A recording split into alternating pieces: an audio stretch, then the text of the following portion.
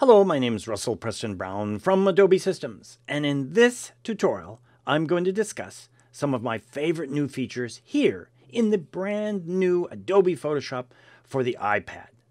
I'm going to discuss my favorite features for creating a selection and then adjusting that selection, as well as my favorite keyboard shortcuts. Let's get started in this project where I'm going to make a selection of this manhole, and I'm going to show some of my keyboard shortcuts in the process. First, I'm going to tap and hold here from the toolbar to reveal all of my selection tools, as you see here, and then I can select the Marquee tool right there. Then tapping on my screen and dragging, you can see I can make a Marquee Selection. But as you can see, it's always quite difficult to get the selection to match an exact ellipse or circle in this case, where I want to select the manhole exactly. But here it is, one of my favorite keyboard shortcuts that's only available for the iPad if you have a keyboard. And that's the letter F on your keyboard. Right there. Now you can see here, after I've selected the F key once, I have a preview. If I tap again on the F key, I can cycle through the different preview modes. The mode I'm looking for is this mode right here. Now I can clearly see the shape of my selection against my background image. Now what I want to do is transform this selection.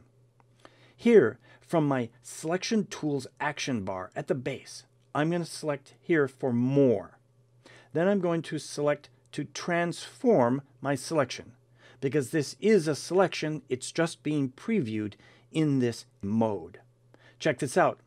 By tapping any of the control points here, I can then adjust the shape of my selection.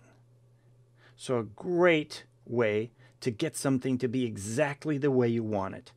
Select it first, then you can transform the selection. I'm going to select Done.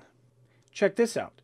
If you hold down the Shift key and the letter F once again, it will then cycle through all of the different preview modes in reverse, ending back up here with the Marquee.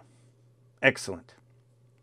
Now that I have my selection, let's use another keyboard shortcut of Command C to copy the selection, then Command V to paste it.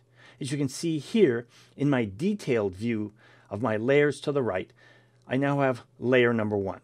You can also access all of these tools here from the taskbar.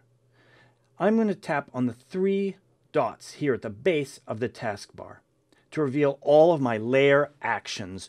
I've simply used a keyboard shortcut to quickly get to the copy layer, as you see here, and then the paste. Now that I have a second layer, let's do a transformation of this layer. I want to rotate the layer. I can refer to my keyboard shortcuts again and select the letter N, and I can then transform this. I could also transform this by going over here to my toolbar and selecting the transformation tool and do the same exact thing as I did with my letter N for my keyboard shortcut. I'm going to select Done. Let's finish this all off with some classic keyboard shortcuts. From my keyboard, I can select the Command Z and go back one step. In fact, I can continue and go all the way back to my original image you see here. And of course, if you don't have a keyboard, you can go up to these icons here at the top of the menu bar to undo or redo right here. Then finally, right over here under the question mark in the far right corner, if I tap on the question mark, I can reveal all of my keyboard shortcuts right here under View Keyboard Shortcuts.